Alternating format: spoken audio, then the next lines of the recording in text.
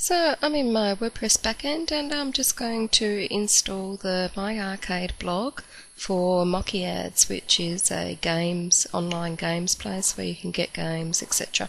So just going to click install now, and I search for this plugin from the WordPress repository using plugins add new. So just going to activate it. And there it is, activated. Now that I've activated it, I need to sign up at Mocky Ads. So I want to sign up here. Just click the sign up button. Now you need to fill in the form and agree to the terms of service and click send, and they'll be sending you an email so that you have to click on the link, etc. Once you've filled in the form, you can see the things that you need to get started. You can browse catalogue or use the games feed, set up your domain, so let's click to do that. Now if we go into our WordPress backend, you'll see that we've got a new menu here called My Arcade, and there's settings, etc. So press settings and we'll configure it. So we don't need to change this URL.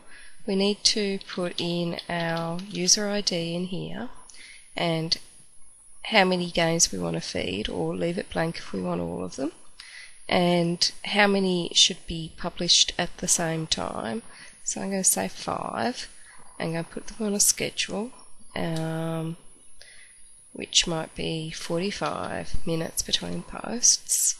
No, make it 2 minutes between posts, and I want a little thumbnail as well. No, I'm just going to choose a category from here called puzzles. I'm going to create that category. I might get one called board games. Yeah, so I'm going to select these categories and then I'm going to save the settings. So I've saved my settings and I've got a message that my folder's not writable, so I need to go in there and write the folder. So I'm just going to nip up to my web host now and chmod that file. I'm in my web host and the message was that the file inside WP content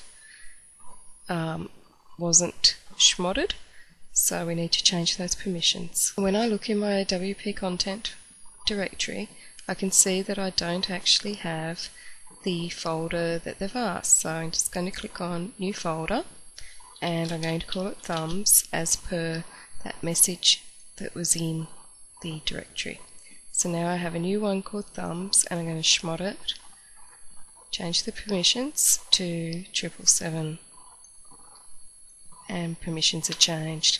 Now I'm going to go back to my backend. I've refreshed my browser and the message is gone. Now,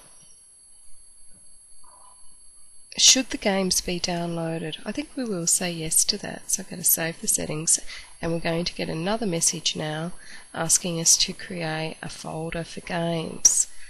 Okay, so just go back in here and click to add a new folder called games. Make sure you name it exactly the way it's asked for by the plugin. Make sure you also chmod, change the permissions to 777. And now we'll go back to our backend. Back here and refresh my browser. That message should disappear. There we have it. So now we've got some categories. So we'll move on to the next step. Now before we move on, we should really give them this domain name that I forgot to do a minute ago. Got too excited doing other things. So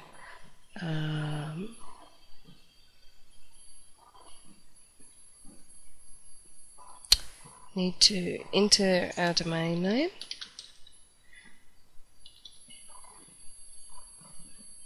Verify the domain.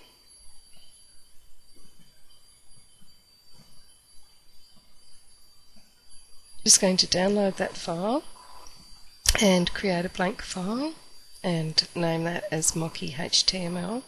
So just find that. So I've just named that file Mocky HTML, and I'm going to upload it to my site. Because it's such a small file, I'm just going to upload using the file panel here. I'm just going to click to upload.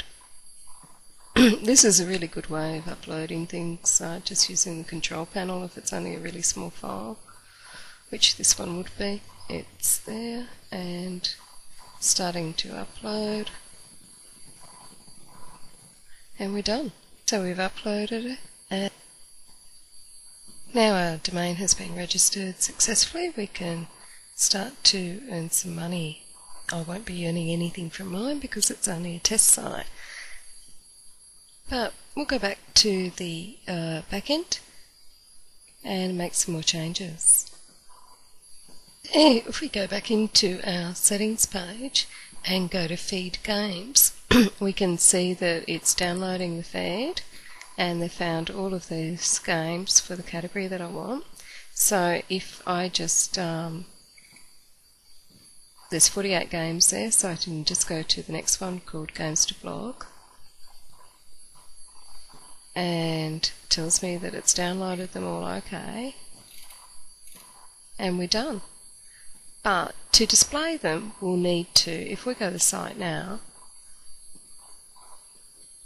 to display them, there's nothing there.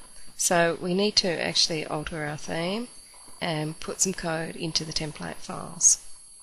Code that we need to add, so we need to go into Appearance and Theme Editor, and we're going to add this code to our posts PHP file.